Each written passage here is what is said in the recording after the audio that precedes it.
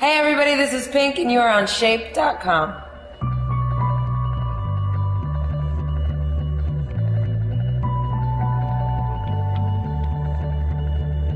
To be on the cover of Shape magazine, especially now in my life, is a huge deal to me.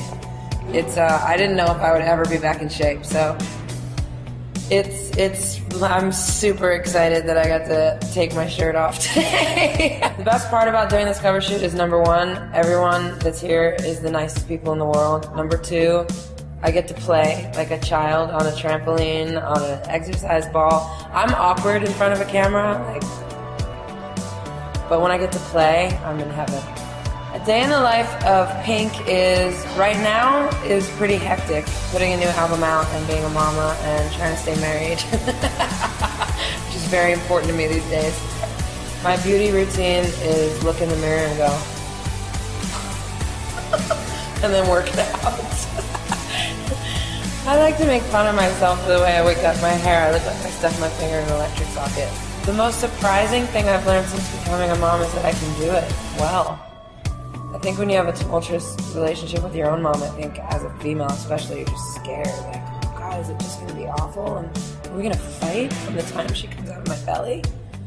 But we're in love and I'm smitten, and it's very natural, and Carrie and I are just meant for a family. 3 healthy foods that are always in my diet would be couscous, broccoli, and salmon. My favorite food is anything carb, anything pasta, bread, pizza, any carb. My favorite workout that takes care of kind of the whole body is sprinting, honestly. For me, the most results I get. I can do cardio circuits and circuit training all day long, and that's wonderful. But when my trainer Jeanette makes me do sprints, I just like nothing else. The Truth About Love is the name of my new album, and it's very eclectic, just like always. I'm kind of a mystery bag.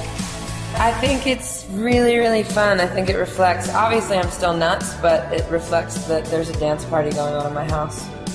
We are going to start a tour we start production rehearsals in January. We're going to tour the US finally, and we start in February. I am going to top my last tour.